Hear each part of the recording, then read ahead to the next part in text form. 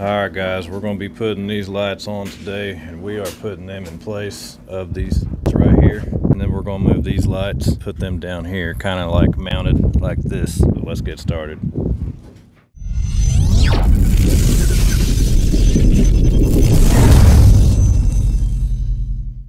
And those other lights that are already on there, the little ones there, I'm moving them down. Those are terrible. And it's hard to find anything that's worth a crap for Freightliner Columbias because they're Freightliner Columbias. They're not Peterbilts, they're not Kenworths, so people don't really tend to put a lot of money into them. So the headlights that I've seen on the road, at least, that are aftermarket, will blind the crap out of you.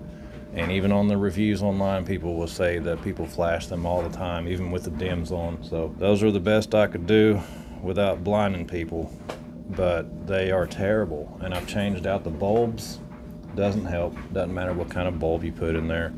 And I believe that's the second or third pair of headlamp assemblies I've had on that truck. It's just like nothing works. You gotta do stuff like this. So we're gonna go ahead and pull these lights off of there.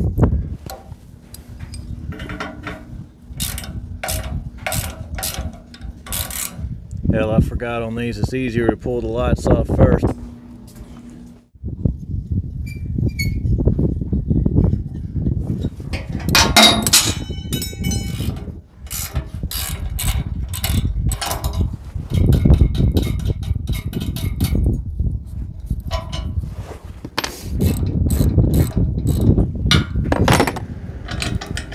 We got all the zip ties off of there, got the wiring all loose, the lights are off of there, and I want them about right over here where my hand's at, underneath this headlight. That's the brights, that's the dims, and I don't have enough wire, so we're gonna have to tip open the hood and see if we can get some slack out of this.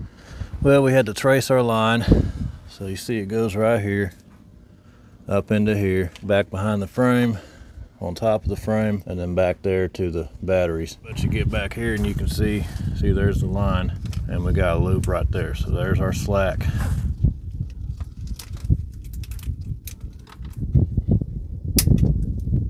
There we go. We got our slack, as you can see right here. Go ahead and get this hood shut.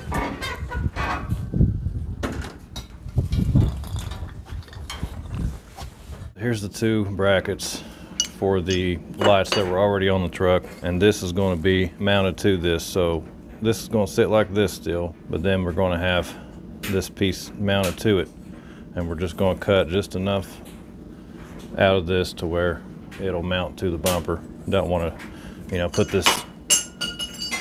put this whole piece on there. That'd be too much. This will be enough to give us a piece for one side, a piece for the other side. So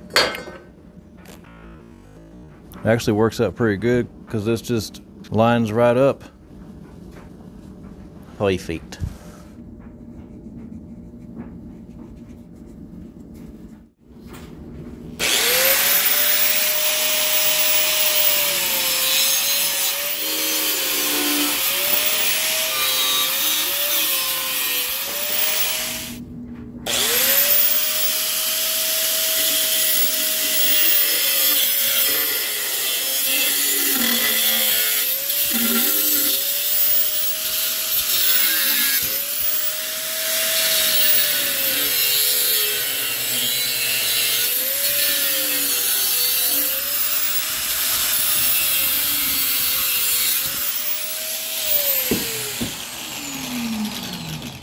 We got our two pieces cut here, so we need to go out here and mark our holes and drill them. But we're also going to use this double-sided tape in between the mounts and the bumper, just so it doesn't tear the bumper up too much, scratch it up, cause any kind of corrosion. I don't think it will. This is galvanized metal, but I just don't like having metal on metal contact sometimes, so we're going to stick this in between it.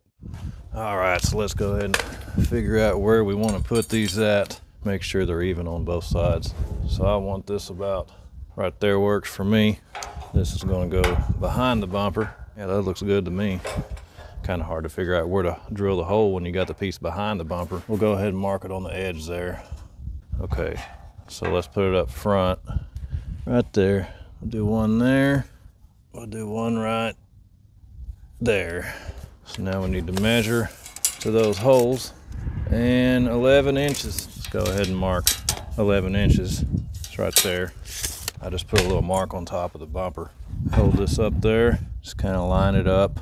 Looks good to me. One hole right there and one hole right there. Let's get them drilled out. And as always, we're gonna get our little punch here. Put some little divots right here. That way we can get our holes started.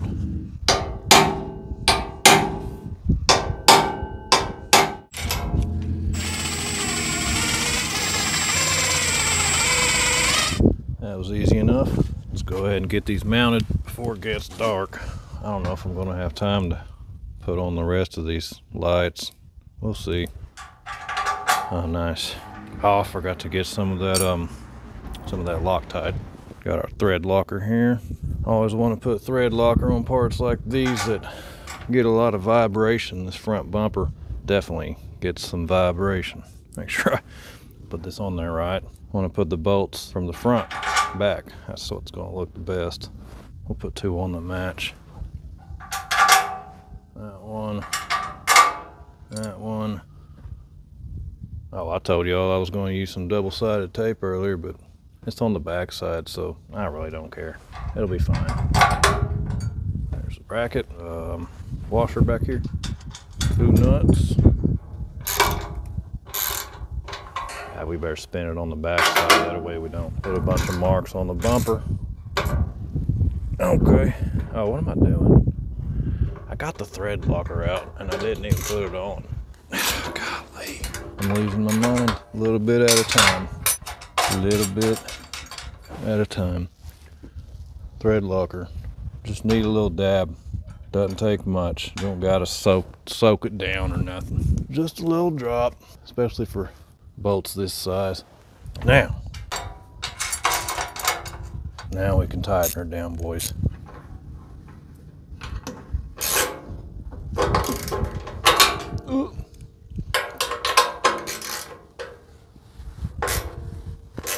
Kaboom!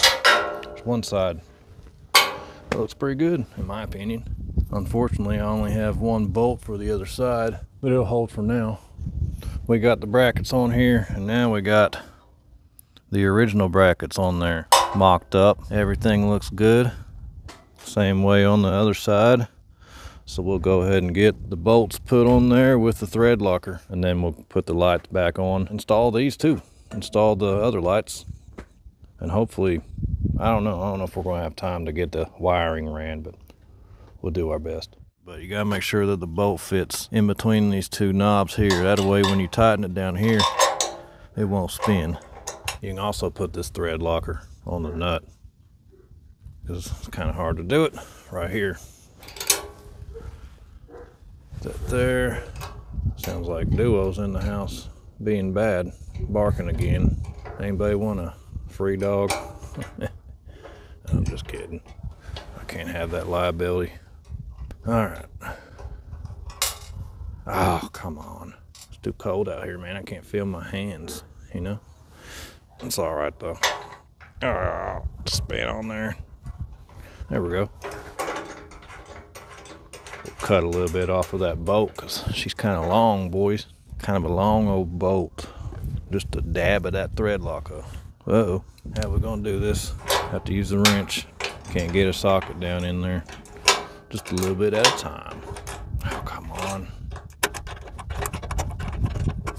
Oh, I forgot. I gotta turn this thing to make it straight. I forgot all about that. Is that gonna be straight? Sort of. This could be a problem. Oh, I should have put some spacers on the backside. Damn it. Why didn't I do that? Well, this thing sits at an angle, meaning when it shines, when the light's shining forward, it's gonna be directed that way. We wanna make it turn to where it's parallel with the bumper, but that's as far as I can go. We're going to pull this bracket off and put some washers in between the bracket and the bumper right here. That way it'll turn a little bit that way. Actually, I got a better idea. This will be a little faster. See, I'm just using this ruler, put it across the bumper, so that gives me my whatever the word is, plane, I don't know. And then you just put it over here, compare it to that bracket, and then we'll get the bracket where it needs to be and just drill a hole, and that way it'll be perfectly even. Right there looks pretty good. Ah, I moved it. That looks pretty good. Hey, not bad, right? Puts me right where I need it. Kaboom. Well, it's mounted now, and that looks pretty good. That's pretty straight. Well, today is just not my day, boys. Jesus, I got to tilt this thing down, and look, it's hitting on the bracket. This bracket's supposed to be flipped around the other way. That's great. Good news for me. That means I got to take this back off. Okay, so we got it now. We had to drill out another hole, of course. And we had to drill out this hole because my new hole on this wasn't far enough over. But hey, we're gonna get it. And it's getting dark. I don't know why I didn't start on this earlier today, but I was too busy watching Tulsa King, you know, so sleeping in, laying around. But we got her this time, boys. Finally. Now we can put this stupid light on there. I still got to do the other side. Great. One light down. Looks all right. Let's get this other side. You got to learn from your mistakes, guys. See, now we know. we know that we got to face this thing this way. So we're going to do the same as we did on the other side, minus all the other BS. Drill that hole out. Get this bad boy mounted. Well, of course, I ran out of battery. My little microphone uses a lot of power. We're getting there. We got the lights mounted. Obviously, you're looking at the back side of the bumper right now. There's the smaller lights, and then we got the new ones right there. And right now we're just running the wire, trying to make it to where it's not exposed. I didn't like that the way the zip ties were wrapped around this before. It just didn't look very good. So what I did was just drill some holes in this, and then I'm going to use, I got these zip ties like these right here, these kind of zip ties, so that way I can just mount these with a bolt, and I don't have to wrap zip ties around the bar. They call these screw mount zip ties.